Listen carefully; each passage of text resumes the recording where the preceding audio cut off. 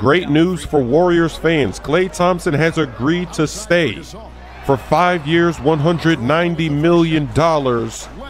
Now, obviously, this isn't official because you can't sign anything until July 6th, but they have agreed on the contract. And there's been a lot of hints that Klay was going to stay all along.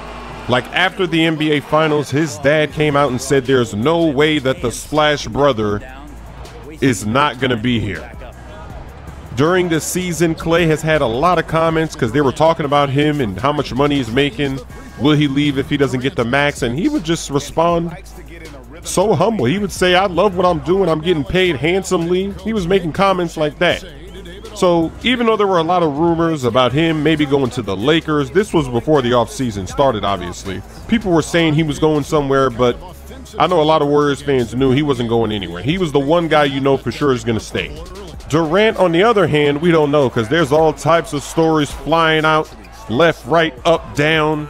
The Warriors are going to offer the max to Kevin Durant as well, but that one isn't as sure as this Klay Thompson deal. Now, what's interesting is that with the injuries to Klay and even Kevin Durant, even if both of these guys sign, they might not make the playoffs. It's going to be very fun watching Steph Curry backpack all by himself. Draymond Green, will he turn into a machine?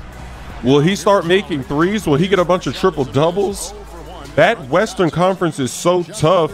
There's a chance they don't make the playoffs if these guys are not playing.